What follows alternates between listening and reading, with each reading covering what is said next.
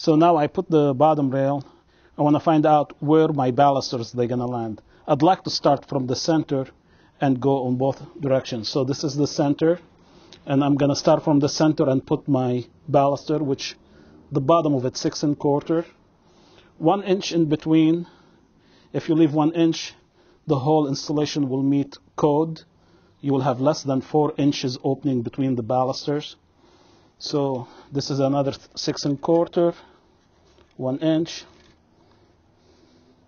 6 1/4, 1 inch,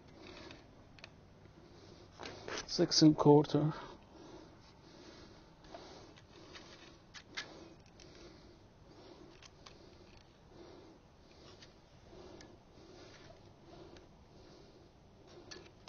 in.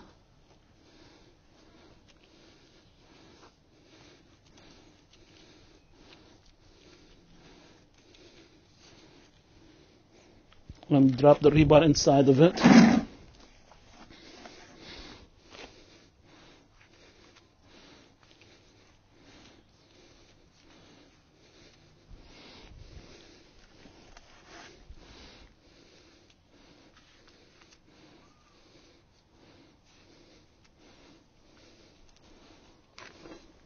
Okay, start with the first one.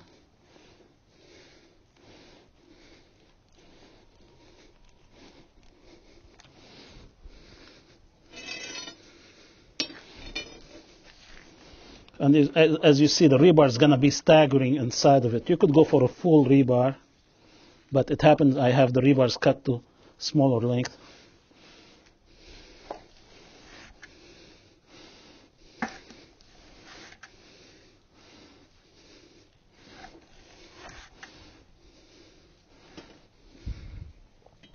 So this is the end of this rebar. The other one, go ahead, put this one. Push it nicely down. Cover it.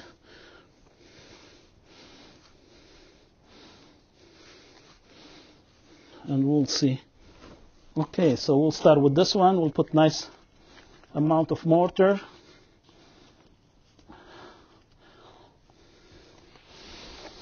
We'll take our first baluster. And we're going to go ahead, set it in. Center it. And we'll check it for plumb a little bit later. Shake it, you see? It should nicely squeeze all the mortar in between. Okay. Clean this one up a little bad. Move to the next one.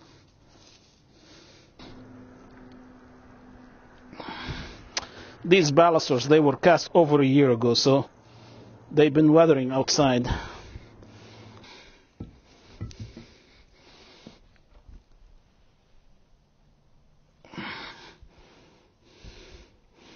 Good.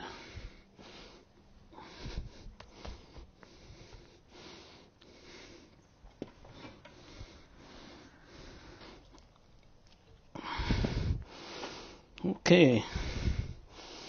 So now what we need to be sure they're nice in place and level with equal distance on top.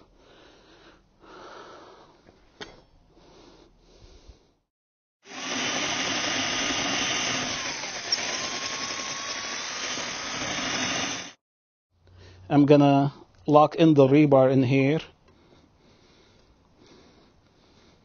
and put it on top of the balusters, put my mortars, and drop my top on top of it. By locking the rebar in, this will allow me to,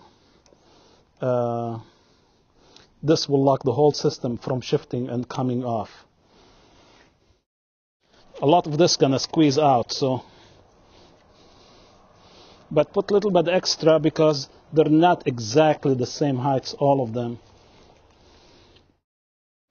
So pretty much put a little bit of grout inside the groove here. And we lift up the whole unit. We'll set it upside down.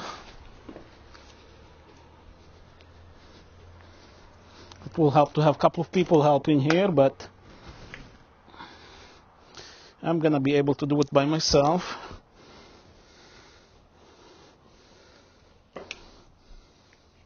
Hammer. Try to squeeze a little bit the joint.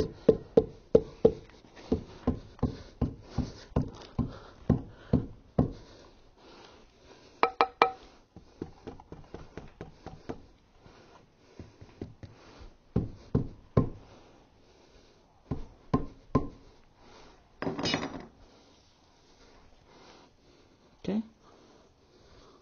Ideal, it's to let it squeeze out, and you could clean it up. And as you see, you put more weight on top, it will squeeze down.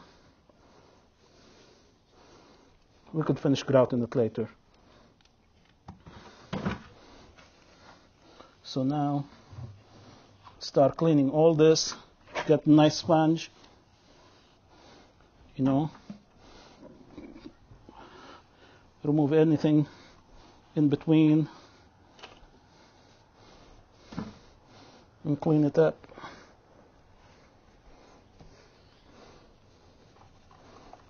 Okay, we'll go ahead, put the top now.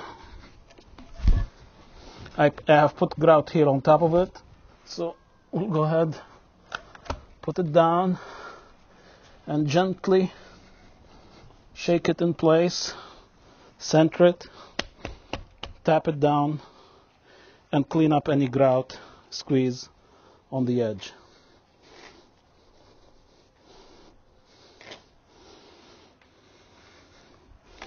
Okay.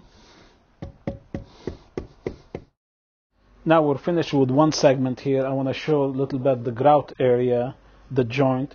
As you see, it's a wide area here, almost like a 3/8 inch, but by putting the mortar in between and finishing it, you could barely tell there is a joint in here. You know, it's very presentable. There is another joint. And something else I want to mention, here on the end, the reason we have this one sticking out a little bit, because we're planning to add stone in this area, stone cladding, and it will come flush with this edge here. So we took advantage of this one, and once we put the stone, we remove the siding and put the stone, it will look finished.